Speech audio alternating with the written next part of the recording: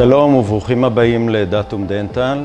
היום אדגים פעולה של שימור מכתשית עקירה של שן טוחנת בעזרת חומר בשם Ossix Bone. החומר מופיע בצורה צפוגית והוא שילוב של קולגן והידרוקסילאפטית. החומר משמר בצורה אופטימלית את נפח המכתשית גם במקרים של חסר של חלק מקירות העצם, ומכין בצורה מיטבית את האזור לקבלת שתלים בעתיד. אז בואו נתחיל. לאחר עקירה זהירה של השן, אנו מבצעים סילוק של הרקמה הדלקתית מתוך מכתשית העקירה. בחלק מהמקרים אף נעשה הסרה של חלק מהאפיטל באמצעות מקדח יהלום. לאחר מכן אנו באמצעות מספריים סטריליות מפצלים את הספוג של ה-Ossix Bone בהתאם לגודל המכתשיות המשוער. לוקחים כל חלק בעדינות באמצעות פינצטה דנטלית ומניחים אותו בזהירות בפתח המכתשית בצורה המאפשרת ספיגה של הדם מתוך המכתשית. לאחר ש-Ossix Bone סופג את מרבית הדם, אנו דוחפים אותו בזהירות לתוך המכתשית, כאשר בחלק מהמקרים אנו משתמשים בתנועות סיבוביות עדינות.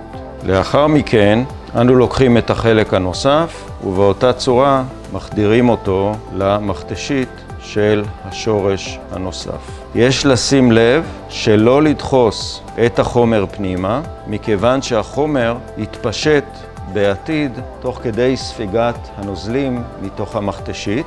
דבר חשוב, יש לשמור את גובה חומר המילוי בקו הדמיוני שעובר בין הצד המזיאלי והצד הדיסטלי של העצם הקיימת במכתשית. אין להשאיר את ה-Ossix Bone קורונלי לאותו קו דמיוני. ומכאן אנו מוכנים לגשת לתפירה. התפירה נעשית באמצעות תפר נספג. התפר הוא תפר צלבי פשוט. הכניסה מצד מזיו-בוקלי אל הפפילה המזיו-לינגואלית, המשך לפפילה הדיסטו-בוקלית ואל הפפילה הדיסטו-לינגואלית.